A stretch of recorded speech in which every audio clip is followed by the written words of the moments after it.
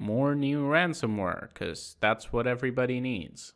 This time, it's a .NET malware called ShellLocker, and from the name it's quite apparent as to what it does, but I'll just let you see the results for yourself. So we're just going to rename this to an executable file.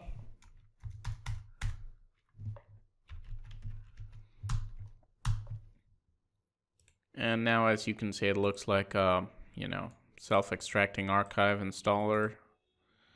And if you look at it, it says file description is document, file version 2.0.4.0, product name is document, and it has a copyright of Microsoft. So, well, good pretense, I'd say.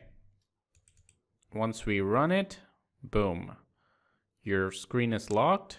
You have a countdown timer, kind of like Jigsaw, and it has a Bitcoin address, which you need to pay the ransom to in order to get your computer back. And here's the funny thing about this one. You can't access your computer without killing the ransomware.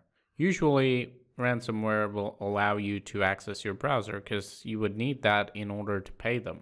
And you're no good to them if you're not going to pay, so there's no point just locking your computer so that you can't do anything.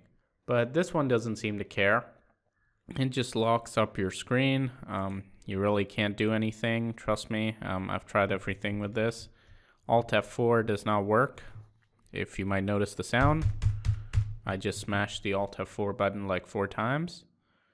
Control Alt Delete doesn't work either. So I'm just going to insert a Control Alt Delete. And you do get the screen, but if you choose something like Task Manager, it just is not going to open. So, well, it says all your photos, videos, music are encrypted. You have 48 hours to pay up $100 in Bitcoin or your files are going to be gone. And it even mentions here that you can delete the virus, but your files are gone too. And then have a nice day. This sounds like something GLaDOS would say. Well, I just ruined your day, but I'm going to make it worse by saying have a nice day in a condescending way at the end of it. So let's see what happens if we reboot the system. I'm pretty sure this is going to come back and we won't be able to access our desktop. Our desktop background is changed, and as you can see, our files are indeed encrypted. The extension seems to be .locked with a 0 instead of an O.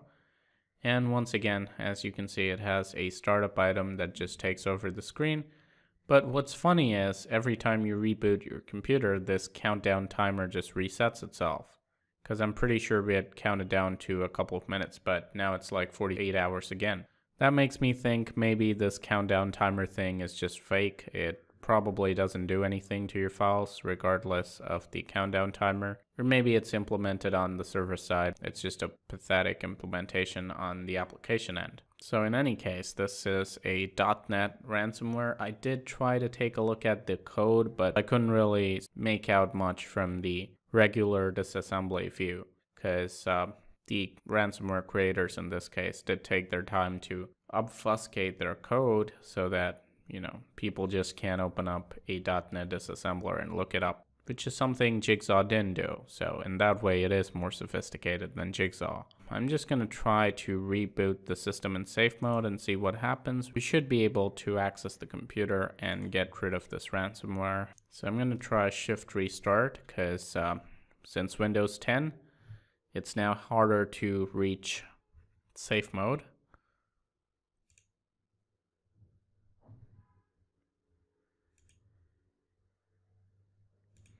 Oh, come on. I have to click like 5 different options for this. All right, so we're going to go for safe mode with networking. Hopefully this will get rid of the ransomware startup item. Yeah, I'm pretty sure it did. Can't even open File Explorer? You've got to be kidding me. Oh, it just deleted the shortcut.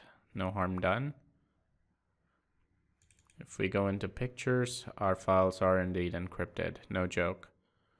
But for some reason, it left this one. No? Weird. But yeah, as you can see, everything's locked. And here's another funny thing. It didn't leave any README files anywhere for you to just look up the Bitcoin address, which is again, not traditional behavior. But well, there you have it. Files are indeed encrypted. So it's not all show. Let's open up Task Manager and see if it just created a startup item. Yeah, it probably did. Let's see what happens if we disable all of these document, locked. Yeah, we'll probably be able to boot in just fine once, all of this is disabled. Let's see if we are able to do that. Yeah, I think we're good. I don't see any screen takeover. So I think that's it. You can, of course, now just go and delete that document file and you should be good. But I believe it does use an encryption key stored on the server side. So unless you can get the encryption key, you're most likely doomed. So I hope you enjoyed this quick ransomware demonstration. Let me know your thoughts in the comments below. What do you think of .NET ransomware? Seems very easy to just make a different variant of these. And they don't necessarily have to be very sophisticated in order to succeed. Oh, and by the way, this ransomware was probably discovered by Jacob Krustek.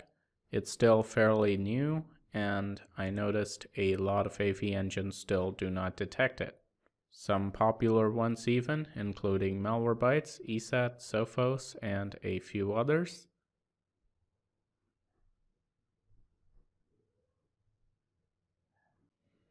Make sure you like the video if you enjoyed it. This is Leo, you are watching the PC Security channel, and as always, stay informed, stay secure.